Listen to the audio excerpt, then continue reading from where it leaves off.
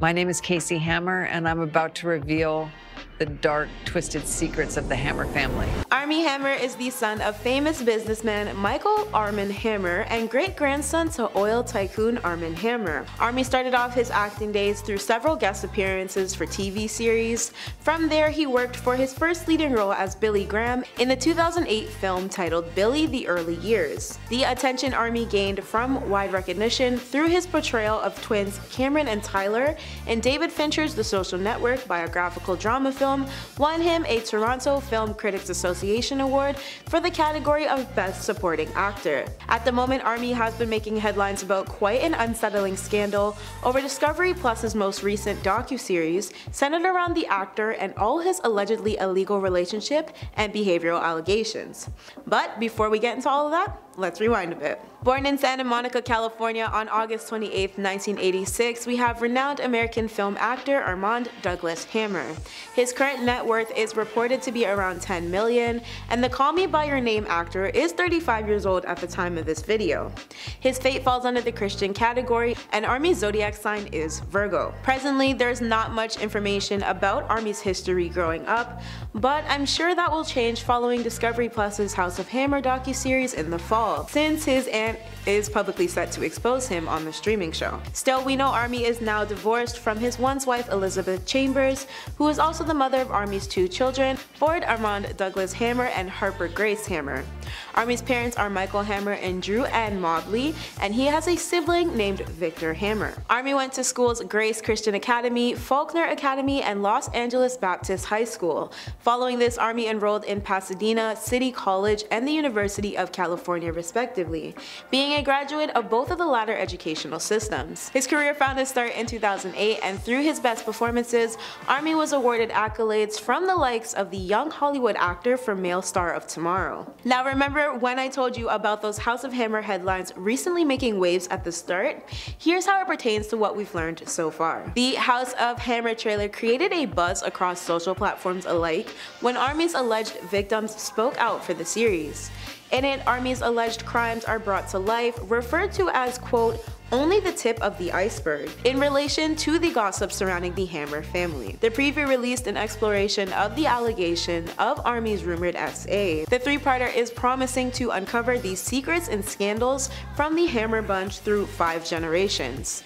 Two of Armie's ex-girlfriends, Courtney and Julia, can be seen recalling previous alleged texts and voice notes sent by Armie over social media, which seemingly exposed his, quote, cannibalistic fantasies and fetishes. In short, Armie's message said, I have a fantasy about having someone prove their love and devotion and tying them up in a public place at night, making their body free use. As aforementioned, Armie's aunt Casey Hammer is not only included in the series, but she also co-produced it as a consultant. Casey mentioned sitting down in front of the camera to reveal the secrets of the Hammer family. The synopsis for the show reads, through a trove of archives and interviews from survivors and family members, the dark and twisted secrets of the Hammer family come to life.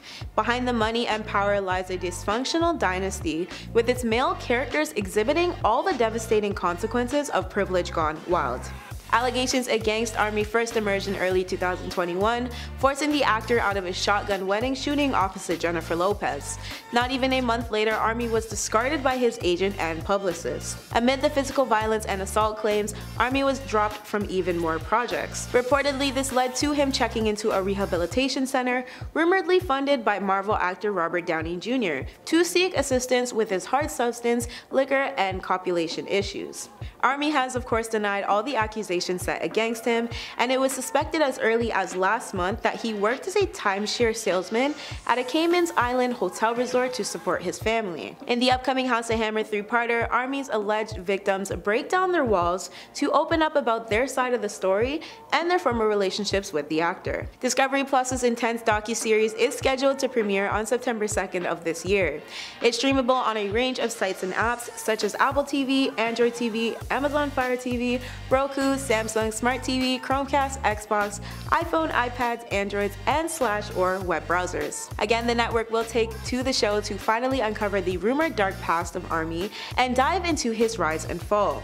Particularly, it extends the allegations that came about last year. As per Vanity Fair, we also received several screenshots of the social media postings of his alleged victims describing his supposedly manipulative and twisted fantasies. So how about we break down this series of events with a little more detail? Armie has insisted that these rumors surrounding him are untrue, and his lawyer even released a statement which says, with the truth on his side, Mr. Hammer welcomes the opportunity to set the record straight.